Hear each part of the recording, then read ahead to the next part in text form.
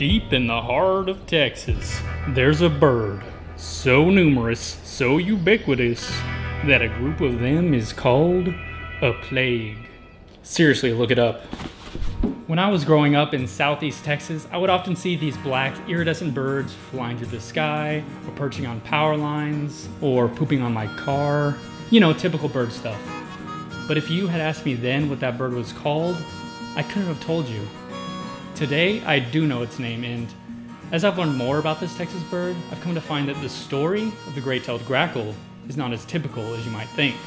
It all begins with animal sacrifice.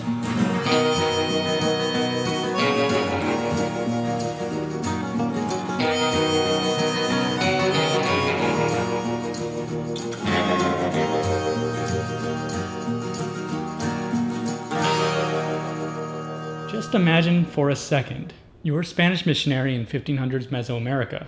While you're there, you see all sorts of new things. Cities more magnificent than any in Europe, plants and animals completely foreign to you, and oh yeah, those same animals being thrown into a fire. Sadly, I'm not making that up.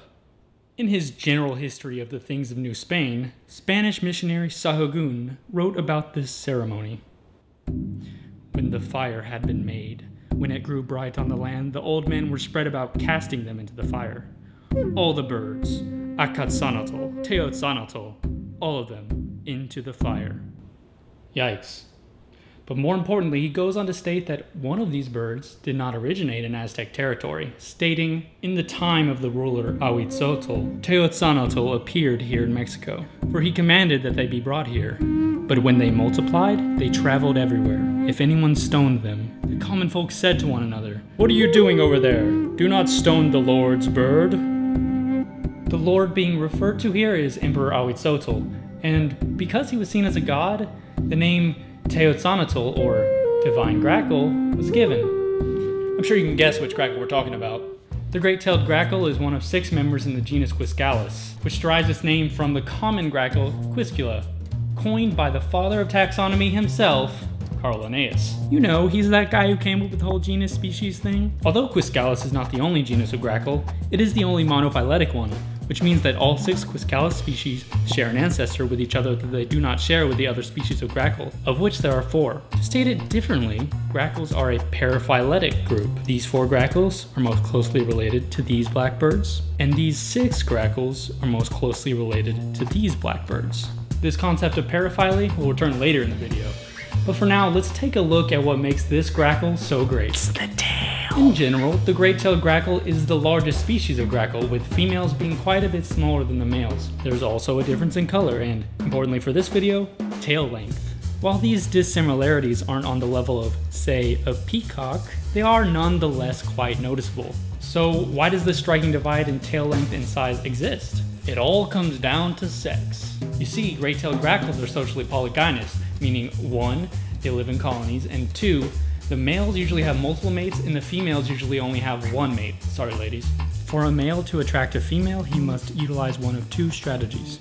Either acquire territory and attract the females to that territory, or try to mate with females without having a territory. As with humans, the latter is not as effective. A 2000 study in behavioral ecology showed that males who had acquired a territory sired 84% of a colony's nestlings, and that larger males were more likely to acquire a territory in the first place. This can help explain why males of the species are so much larger than the females, but what about tail length? Well, that same study showed a positive correlation between tail length and the number of females a male breeds with. So over time, males with longer and longer tails were naturally selected for. This sexual selection can account for the massive difference between males and females that we see today. This omnivorous species will eat practically anything, from seeds to berries to lizards to human garbage. They also eat a lot of insects, and in one field study they were observed eating dead bugs off of automobiles. This behavioral flexibility has been tested in the lab as well. A 2016 study in Peerjay sought to discover how behaviorally flexible the great-tailed grackle truly was. The experimenter discovered that the birds could learn and unlearn associations quickly, and that they could be taught to drop stones down a tube to retrieve a food reward. Clever girl. They also have a wide range of vocalizations, and if you've been around these birds, you know that they have a flair for the, well, boisterous.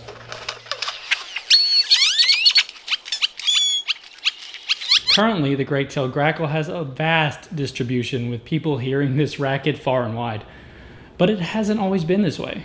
Although the earliest historical evidence of the great-tailed grackle exists within the writings of Sahagun, genetic evidence suggested that it diverged from their gracular brethren sometime in the early Pleistocene before 2 million years ago in Mexico. We know this because, by 2 million BCE, the great-tailed grackle lineage had already split into two genetically isolated groups, the western great-tails and the eastern great-tails, divided by the Sierra Madre Occidental mountain range. Then, about 1.2 million years ago, in what is now the Valley of Mexico, a marsh-loving species of grackle would diverge from the western great-tails, the slender-billed grackle. It had a very limited range and is thought to have gone extinct sometime in the early 20th century. Following this divergence, the two allopatric, or geographically isolated groups of great-tailed grackle would remain in their respective halves of Mexico until roughly 800,000 years ago, when some enterprising eastern great-tails would branch off into what is now the United States. Likely separated by the rest of the eastern great-tails by glaciation events in the late Pleistocene, this new population would evolve into the boat-tailed grackle, which can now be found in marshy habitats along the US Gulf Coast and Atlantic coast.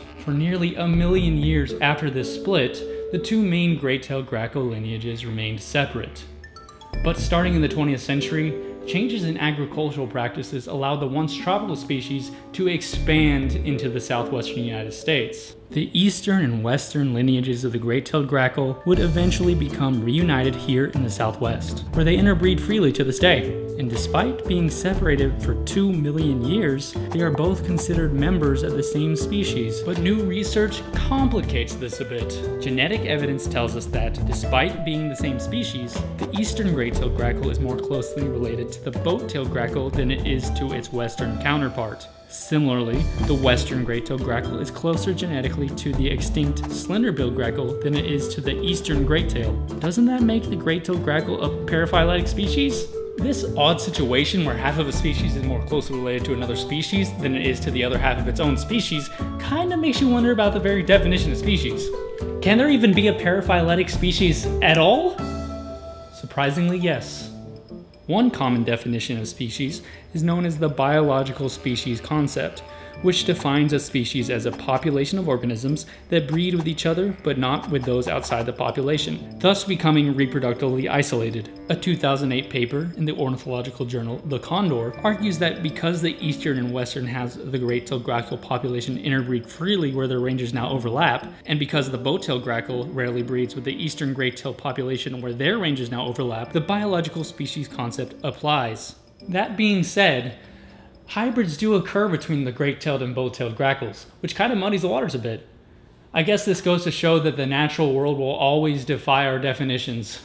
Today, the great-tailed grackle reigns over much of North America, Central America, and even South America. Its adaptability in the face of human expansion and climatic chaos has allowed it to spread further than any other grackle, and these qualities make one truly understand why the Aztecs called it the divine grackle.